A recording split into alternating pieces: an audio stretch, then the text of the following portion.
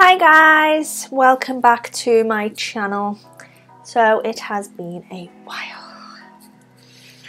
I hope you can all forgive me for abandoning you for so long, but I do plan on posting on my channel again more often.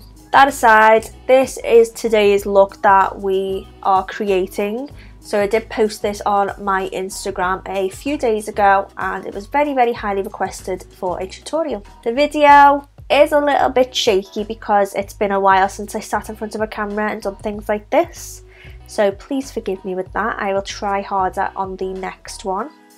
But if you would like to see how to create this lovely little look, please keep on watching. Hi! It's been a very long time, but I'm just going to dive straight in and start this tutorial. So first things first, I'm going to clip these things back out my way. I don't know what this is, what's happening here. We'll just go with it, we'll go with it. So I'm going to dive straight in and I'm going to start with my brows today. So I'm going to take first the Pink Honey Glue, and this is in the style Original Superhold. This glue is freaking amazing. If you love that fluffy brow look, this glue is definitely the one to go for. So I'm just going to take my mascara wand and I'm just going to spray it with just a little bit of water and really work it into that pot. I'm going to start brushing that through my brows. So it just really helps to cement your brows up and it keeps them up all day. Then just to make sure that they stay in place exactly where I want them all day, I'm just going to take my finger and I'm just going to press over the brow so that really sticks them down. So you can see the difference there between glued brow and unglued brow. So once they are all stuck, I like to give my brush another spray with the water, and I'm just going to run along the top just to make sure that they're sitting quite nicely and we're not starting to look like a werewolf. To fill through my brows, I'm going to take the Illamasqua eyebrow cake, and this is in the shade Thunder, and I'm going to grab my little water pump again and I'm just going to give that a spray so it's wet because we want nice defined sharp lines with our brows. This brush pot is getting far too full. Like, how are you meant to find anything in there? So I'm just going to take the tips of my brush, this is the Zoeva 317 winged liner brush. I'm just going to start creating hair-like strokes throughout my brow.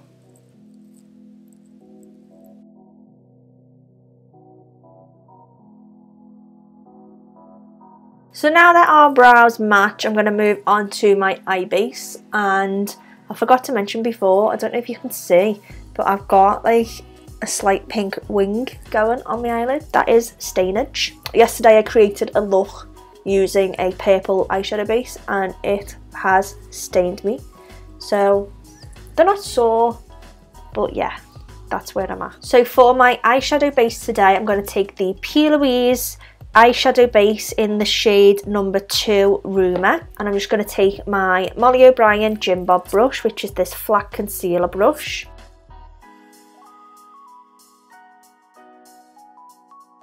And then I'm just dragging it down all over my lid. Pink stains be gone. I'm not worried about bringing it too far out this time because we are doing a more rounded look. So now that the whole lid is covered, I'm going to take a fluffy brush. This is the Peaches and Cream PC10, and I'm first just going to blend off these edges. Then I'm just going to use the same brush to pat over the lid just to set that base down, ready for our eyeshadows. And this also eliminates any brush strokes, anything like that, just to make sure it's nice and smooth. Now it is time for our eyeshadows. So I'm going to keep it a bit neutral today. So I'm going to take the PLouise Secret Sinner eyeshadow palette, and I'm going to start off with the darkest brown in the palette, which is the shade called Lovestruck. So I'm just going to grab a Morphe M507 brush, which is this little teeny weeny tiny blender. Pack on our darkest shade right in that crease. And then on this inner corner, I'm not taking it the whole way down, I'm just taking it about 3/4 of the way across and stopping there. So now that both eyes kind of match, like I swear I've got one bigger than the other, I'm just going to take the exact same brush and a little bit of kitchen roll, and I'm just going to wipe off all the excess product off my brush, and I'm going to use window wiper motions now along the top edge just to blend it out. So now I'm going to move on to our next lighter shade, and I'm going to take the shade Obsession from the same PLouise palette, and I've got a clean M507. I'm going to repeat the exact same thing I've just done with the darker colour. So I'm just building this up around that darker brown. So now that I'm starting to look like a Disney villain, I'm going to do the same thing again. I'm going to wipe off all the excess product and just blend that edge.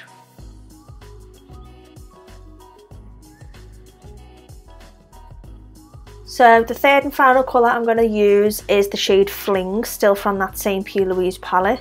And I'm going to use a Zoeva 224, and I'm just going to start blending that around the very outer edge. So just to make sure that outer edge is completely blended, I'm going to take a 227 from Zoeva and just really blend over that edge.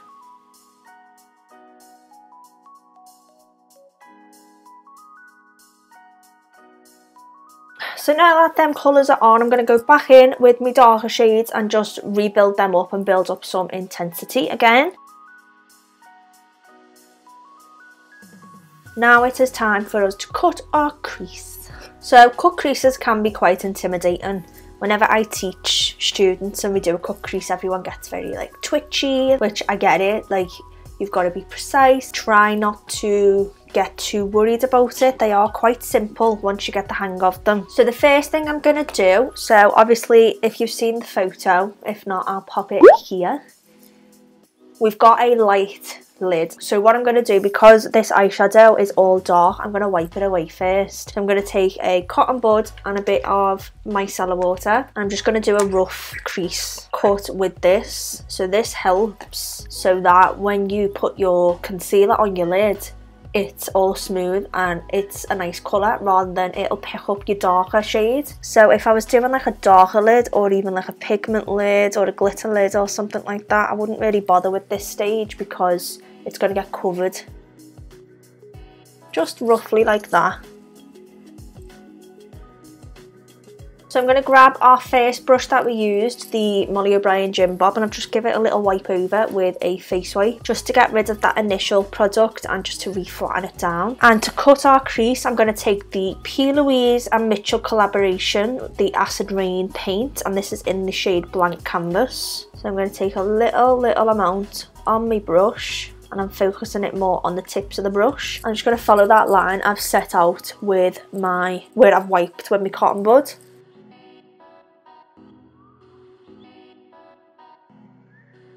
So I like to use the tip of the brush to stamp along the crease, first of all, to help create that shape. And obviously because the brush is rounded, it'll just help you so much. And then I just like to go back in and make sure those lines are joined nice and sharply, and then just pat it over the lid.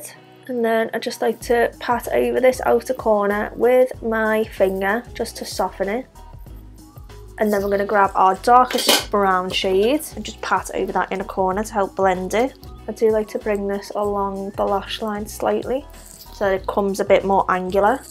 And then just to set down the lid, I'm going to dip into the original PLouise palette, and I'm going to take that shade Trippin, which is like a nice matte nude. But to make sure that our lid is nice and smooth, because we don't want any lumps in our concealer before we set it, I'm just going to take a little fluffy brush and I'm just going to pat over that crease. Then I'm going to try to not look up. I'm going to grab the Molly O'Brien Emily brush and go in with that nude shade. And just pack that all over that concealed area. So I have got quite wrinkly eyelids as a lady reaching a certain age. So mine does wrinkle quite a bit once it's dried down, but that's fine. we're going to add some glitter. So I'm going to take a little mix of some chunky gold glitters. So I'm going to take a little mix of these 3 chunky glitters. Now these are from a brand called Unicorn Food Glitter, but they've recently rebranded to Prescription Cosmetics, so I don't know what the names of these are going to be, but they were called Cookie Glow, Angel Cake and Hot Cocoa, so they may be around somewhere. So I'm just going to take a little mixture of the 3 of them. So I'm going to use the Peaches and Cream glitter base, and I'm just going to get that on with a Zoeva 234. So I'm following the same angle up, and then I'm just going to pick the glitter up with my finger and stick it on. So I'm just going to dot about some of the Duo glue, just because it can hold the larger sort of chunks of glitter a little bit better than the Peaches glitter base. Same again, I'm just going to grab my finger and just pop that down on top of that glue. And we've got this nice transition of glitter now between our matte shades and our lid shade. So my camera battery is about to die, so I'm going to go ahead and finish this complete eye off camera and come back and we'll go through the rest of everything. I'm back. That was very annoying, but as you can see, I've managed to finish this whole eye. I might have managed to eat a piece of cheesecake as well. So I'm going to finish this side for you all to actually see. I'm just going to prime my under eye using a concealer. So I'm going to use the Sephora Bright Future Gel Serum Concealer, and this is in the shade number 7 Custard. I'm just going to blob a little smidge on my under eye and blend that in with a fluffy brush. So I'm just going to start grabbing my same eyeshadows that I used on the top of the eye, and I'm just going to start with my darkest on a Morphe M213 brush and then I'm going to blend that out using our middle shade, which was Obsession.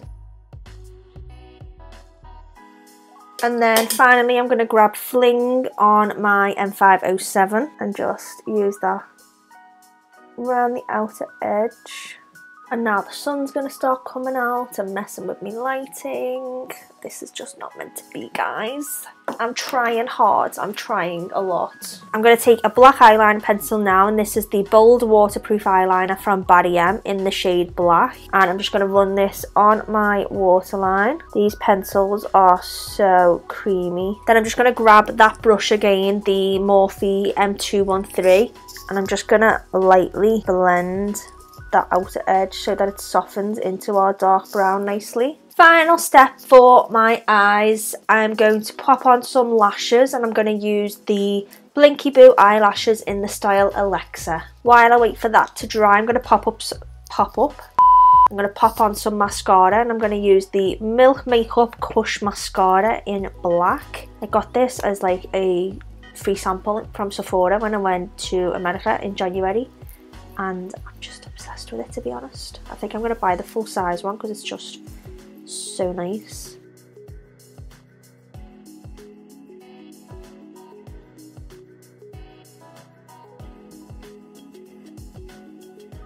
Okay, and that is it for the eyes. That is literally just taking me a good 2-3 hours to get to this point, but we're getting there, peeps, we're getting there. So I am going to go ahead and start my face.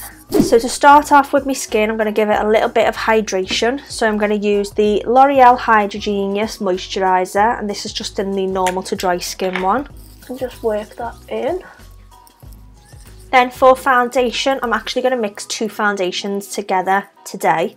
I've just got this brand new Charlotte Tilbury Magic Foundation in the shade number, what shade did I get? In 3.5 Fair, but as you can see, I do have a bit of tan on today, so this is way too light.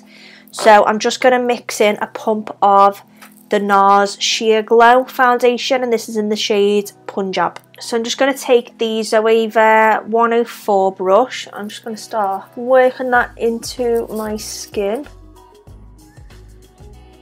So after I've put my foundation on with a brush, I like to grab like a more dense brush. So this is the Molly O'Brien P brush, and I just like to grab a little bit more of my foundation and just pat over. So this sort of acts, it's kind of like a beauty blender where you pat out your creases and you pat out any brush marks, things like that, and just build up a little bit more coverage. But I'm not a massive fan of beauty blenders. I do have one, but I use it mainly for powders rather than creams. Moving on, I'm going to go in with concealer next, and I'm going to use the Sephora concealer again, but this time I'm going to mix a little bit of number 3 in too. I don't know what number 3 is called. Fondant. Just because I think number 7 is going to be a little bit too dark for me today. Yeah, so that's sort of matching what colour I am. So I'm going to pop this down first, and then I'll use number 3 to brighten.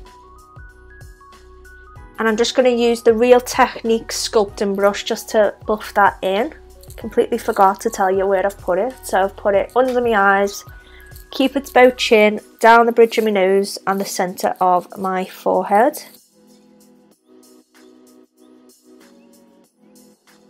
Then just to get right under the eyes, I'm just going to take any random fluffy eyeshadow brush. This one's from Morphe, but it doesn't have a name. And I'm just going to use that to get right up under that eyeshadow. Then I'm going to grab number 3 and I'm just going to brighten up slightly, just to add a bit more definition.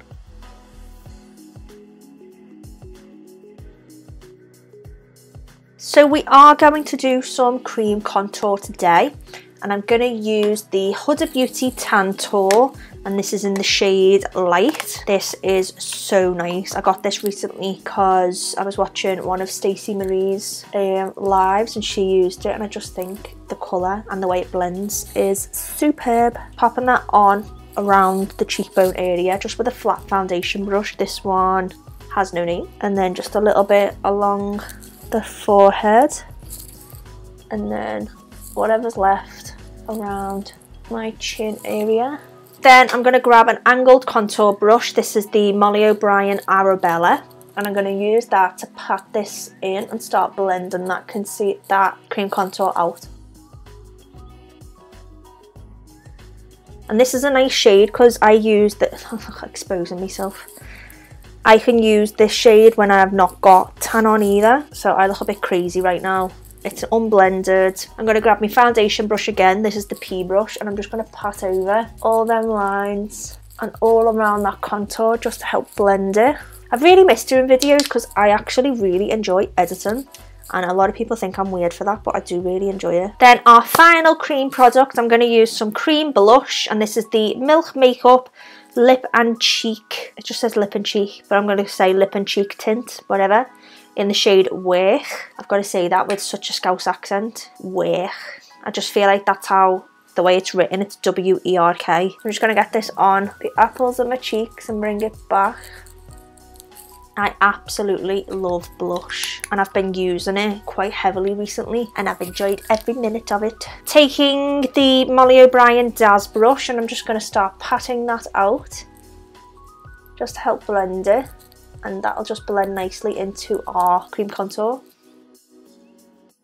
Now I'm going to set everything. So I'm going to do a light all over powder, and I'm going to use the Charlotte Tilbury Airbrush Flawless Finish Skin Perfecting Micro Powder in the shade number 1 Fair. And I'm just going to take a large powder brush. This is the Peaches and Cream PC04. I'm just going to get a little touch of that and just really lightly pat all over.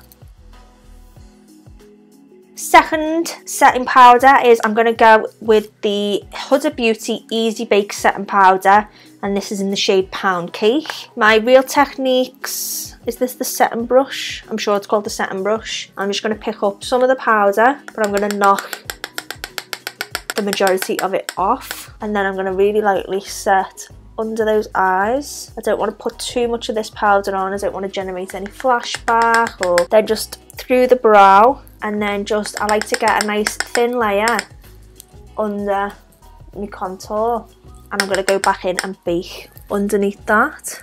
So this just sort of adds like a more airbrushed quality to your skin.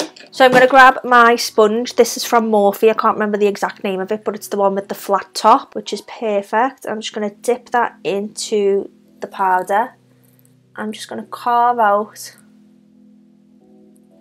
right underneath that contour line and bring it towards the corner of my mouth. So we're going to leave that to sit for a few minutes while we finish off our other face powders. So I'm going to start with bronzing. Oh, how scouse was that? Bronzing. And I'm going to take the Nars bronzing powder in the shade Laguna. And I'm going to use a Morphe M405. I'm just going to lightly pat that over that cream contour.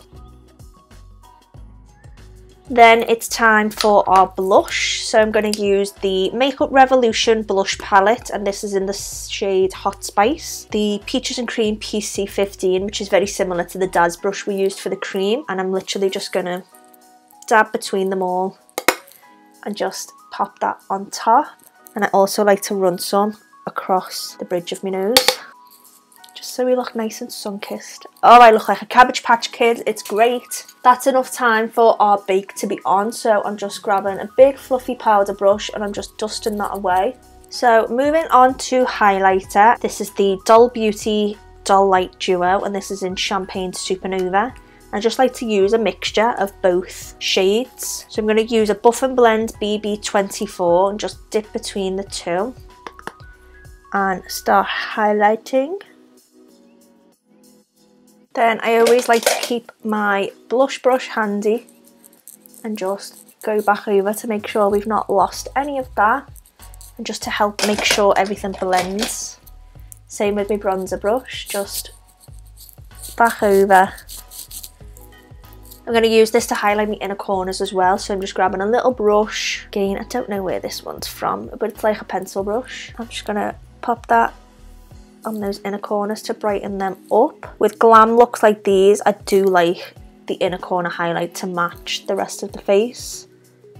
Just think it ties everything in together really nicely. How are we looking? Are we looking cute? Now, moving on to lips, so I'm just going to give them a quick wipe just to get rid of all that foundation and whatever build up. I'm going to go in with the Morphe lip liner pencil, and this is in the shade Sweetheart. This is like the my perfect nude.